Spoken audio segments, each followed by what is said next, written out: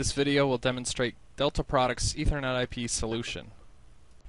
Today we will show you how to connect an Allen Bradley PLC to our Delta servo drives using an Ethernet IP gateway pre-programmed by Delta Products. The Delta servo drives will be talking to the Allen Bradley PLC through this gateway. The gateway will communicate to the Allen Bradley PLC using Ethernet IP and will then send commands to the drives using Modbus.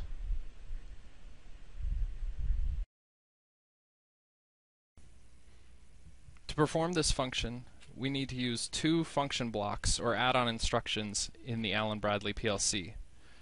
The first one is used for each axis that is connected and controls the I/O that is used on the drive by the Allen Bradley PLC. We can use up to 30 axes connected to the PLC in this configuration. The next function block is required to set up the communications between the Allen Bradley PLC and the gateway and is only needed once in the program. This will also set up the communications between the gateway and the servo drives.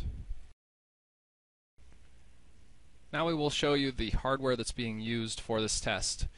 Here in this demo we have two ASDA-A2 servo drives. We also have a Compact Logix PLC from Allen Bradley, and we have our gateway. To begin, we make the connections to the PLC. We use a standard Cat5 Ethernet cable to connect our PLC to the gateway. The connection between the gateway and the servo drives is handled over Modbus. We connect our RS-485 port from the gateway to the CN3 connector on the servo drives. After connecting our hardware together, we will begin by creating a new project in Allen Bradley's RS Logix software.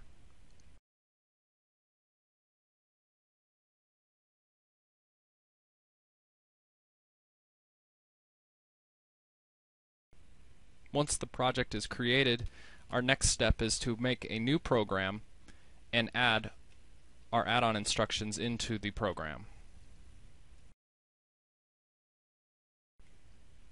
As you recall, there are two add-on instructions that we will need to add to our program. The first is a setup add-on instruction that will set up our communications. Once the add-on instruction has finished importing, we can add it to our program like so. Adding this add-on instruction to the program sets up communications between the Allen Bradley PLC and the gateway. The second is on a per-axis basis, one needed for each servo drive. This add-on instruction is going to handle the inputs and outputs of every servo drive connected to our network.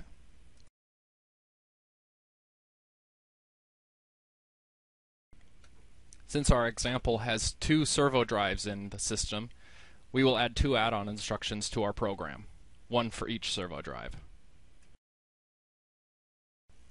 At this point, we will begin to declare the variables used in our add-on instruction.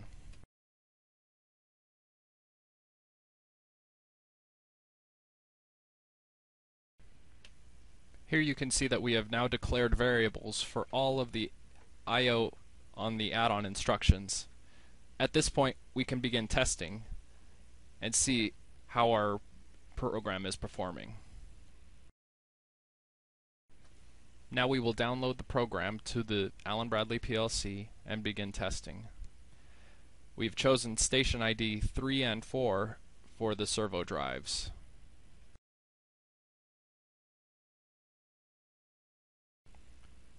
We will start in this first test by servoing on the motor and jogging the motor.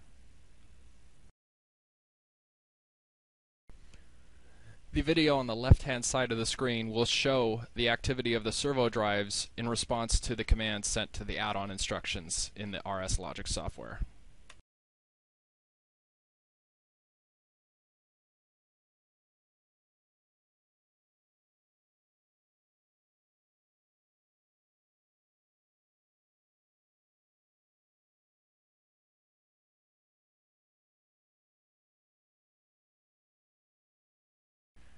This add-on instruction can also detect a communication error, in this example by pulling the communication cable.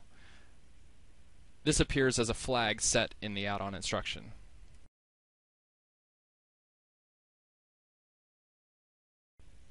Now we are going to stop jogging the motors and turn the servos off by setting the bits in the add-on instruction.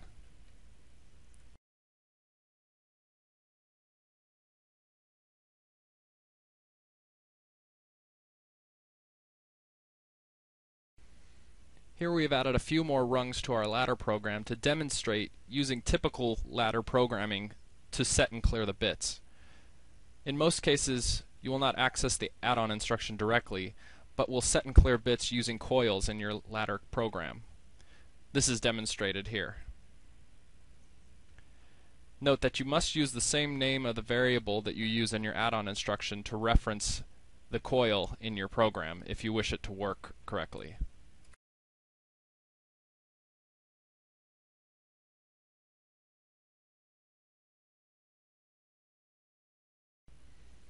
Here you can see that once again we have enabled the servo drives and are about to begin jogging both of the servo motors using bits on the Allen Bradley software.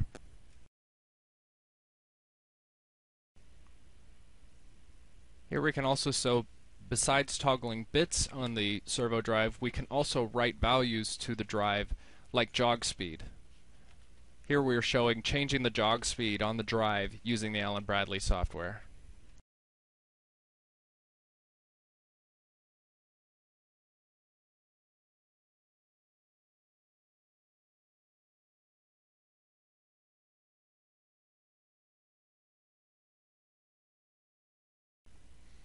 Next we will show you how to trigger internal position commands stored in the servo drive in the PR registers. We'll also show how to be able to switch from PR or position register mode to PT or pulse train mode. Here we have ladder programming that when set will trigger the drive to switch into PR mode and also set the PR command to be issued. The next bit sets up the PR trigger, which initiates the motion.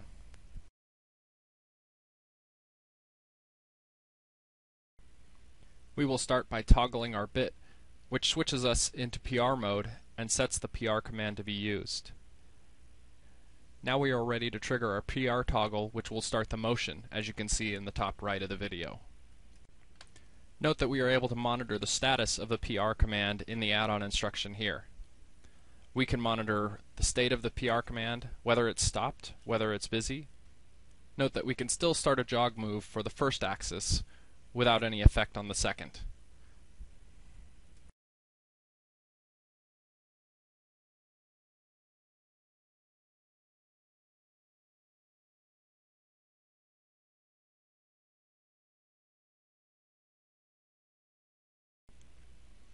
Here we can see that our PR move has completed and the status of the PR command has changed in the add-on instruction.